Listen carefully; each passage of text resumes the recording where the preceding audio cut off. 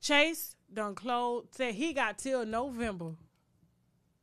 He got till November to come collect the money and take it elsewhere. And he better take that shit down to a Black Lives Matter motherfucking bank and watch it.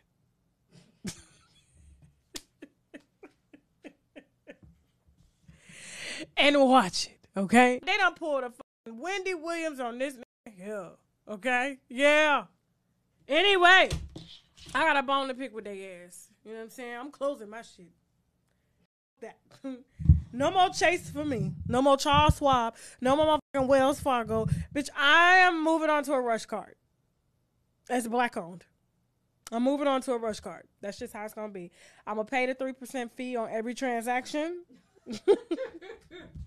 But at least I know my money is in black hands, okay?